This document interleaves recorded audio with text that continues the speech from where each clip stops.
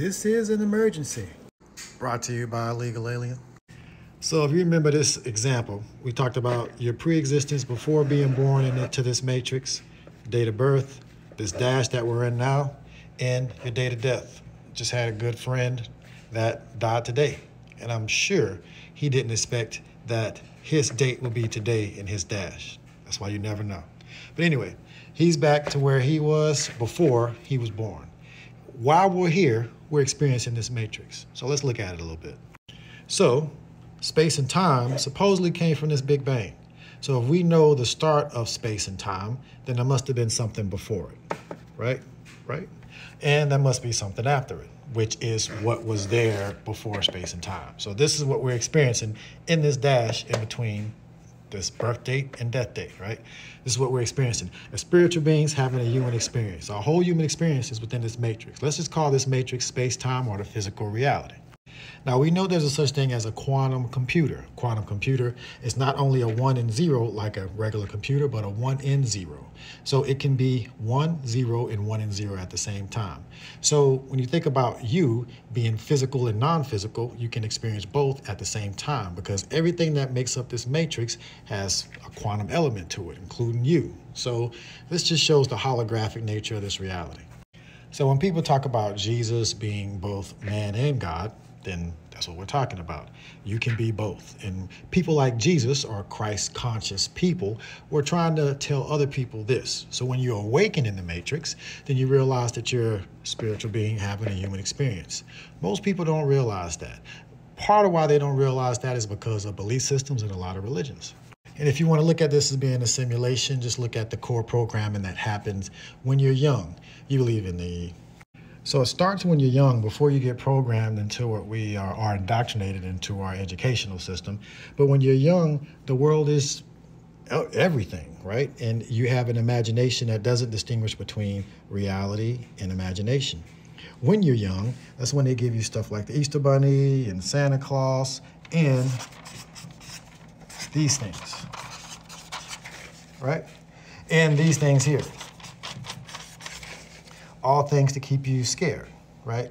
And when you grow up, Easter Bunny doesn't exist and this doesn't exist, but these things do exist and these things do exist.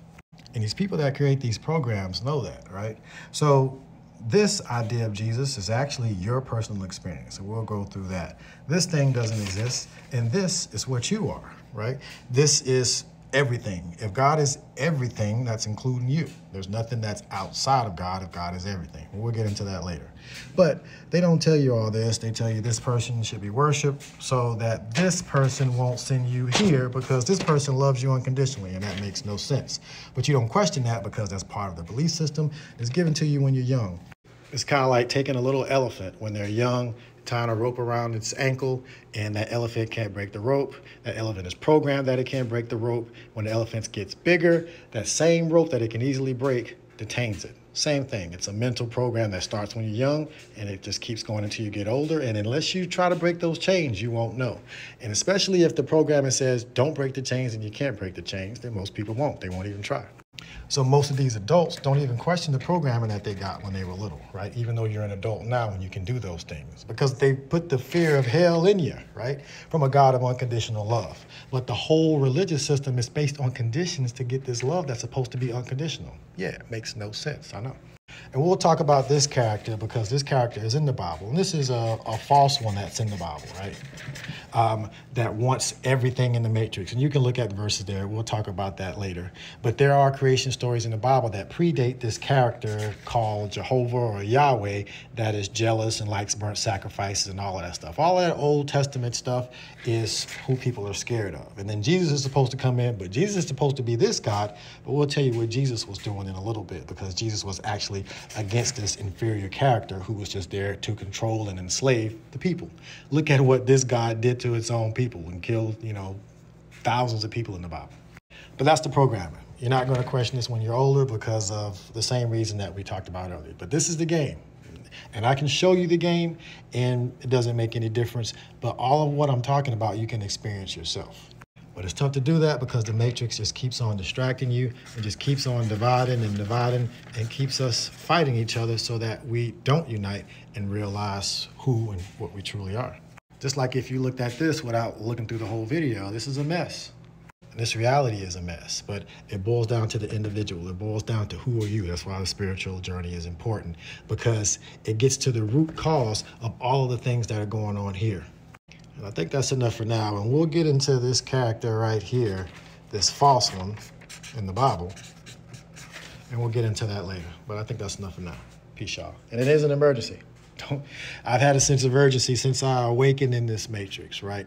And it's interesting. Some of the worst things that happened to me in this life, in this matrix, have been from religious people, right? Look at the atrocities that have been done by religious people, the same people that Jesus was against. So let me just say this. This God that is talked about in the Bible is the same false God that's on the back of this money, right? And do you really think the unconditional God of the universe cares about this fake stuff that we kill and do all of the crap to each other for, right? So in God we trust. And he also, while I'm talking about it, religion and politics are together, the church and the state.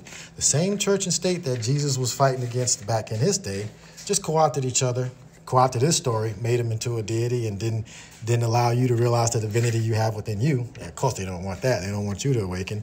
So they give you a savior and say he's saving you from hell, from this God who loves you. And in the meantime, what's on the back of your bill? The same church and state, the same Caesar and the people that use religion to control the masses are here and still propagating the thing thousands of years later and still waiting for this character to come and save you from the idea that they gave you in the first place. Crazy, right? But I'm crazy for talking about it. I'm crazy for, going against the church and state just like Jesus did. But even back then, people were programmed. That's why Jesus said, forgive them for they don't know what they do. They're stuck into these belief systems back then. And Jesus was talking to the religious people of his day, trying to explain to them that they're spiritual beings having a human experience. And the second birth, forget putting yourself in water. This is a spiritual birth. But they were like, well, water and going back in the womb to be reborn. They didn't even understand this back in the day. But now the level of consciousness has raised to where we can talk about these things openly. And we have an opportunity to change what's going on here. But the doors are closing because